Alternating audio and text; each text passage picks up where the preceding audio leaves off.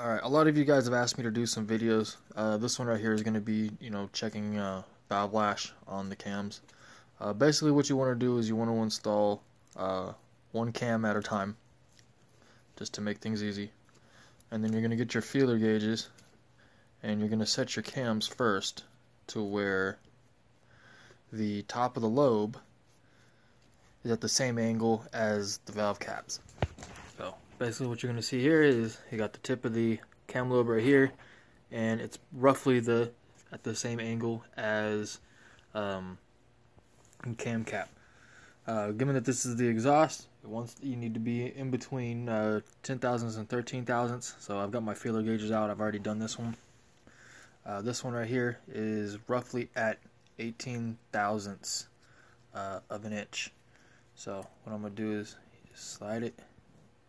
You feel just a little bit of a tug, and then you go the next size up, which would be 19 thousandths, and notice it doesn't go underneath there unless I use excessive force.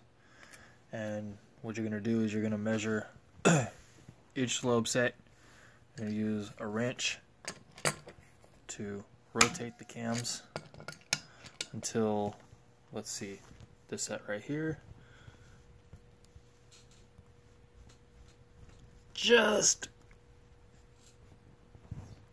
there we go, and then repeat the process. To install the cams, it does need to be torque to sequence, so you can find that in your field service manual.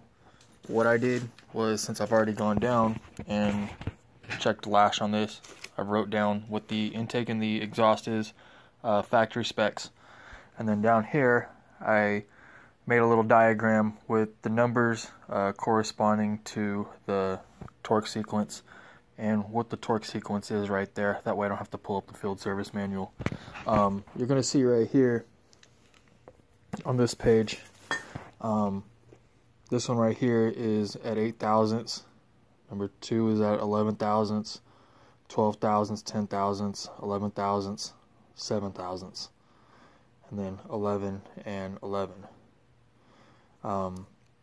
Basically what I would need to do to bring these into factory spec is I would need to swap out this one and this one, which will bring this up to 9 thousandths and this to 10 thousandths, and then probably swap 3 and 6. Basically what that'll do is that'll give me this is about 2 thousandths off, this would be about 2 thousandths off, so this would probably bring it down to, I would say, 10 thousandths, and it would bring this one up to 9 thousandths, and then the rest of them are well within spec. Down here what I'll have to do is I'll probably have to get a little creative, because you'll see there's a lot of 17s, 13s, 18s, 14s. A lot of these are way out of spec, so this may take me a little bit of time. I may actually have to swap some of the intakes out with the exhaust. But basically what I'll do is figure out on the intake side I need to be in between 9 and 13 thousandths, and then on the exhaust 10 to 13ths. So it'll just be a bunch of adding and subtracting. It's pretty simple math, kind of time consuming, but it is what it is.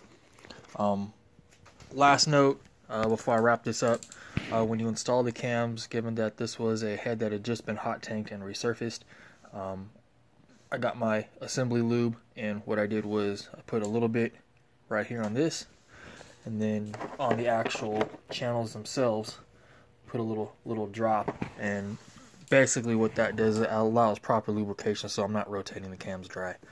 If you guys have any other questions, feel free to ask them on the post, and I'll be more than happy to try to answer them for you.